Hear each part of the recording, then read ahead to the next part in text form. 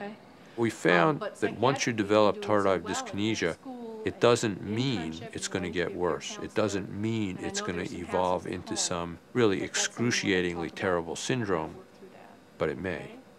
So you have to worry about each one of these patients, that when you see this, that you know in 2 years they're going to be like this or something really bad.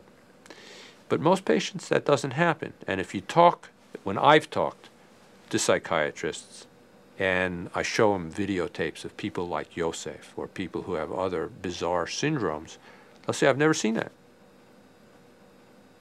And it's true, they may have treated 500 or 1,000 schizophrenics and they've never seen it. I'm the movement disorder person who sees, the bad ones from the whole catchment area, the whole state, and I see it. And if I show videotapes of some of these patients to other people who are movement disorder people, they won't even take, without a history, they'll say, oh, that's neuroleptic induced. There's virtually no differential. They don't think this is Huntington's disease. They don't think this is stroke. They say, this is from a neuroleptic. I mean, they're very easy to identify. How do you identify those patients early on at the beginning so you know to get them off their bad drug on another drug that's presumably not going to cause it? Nobody knows.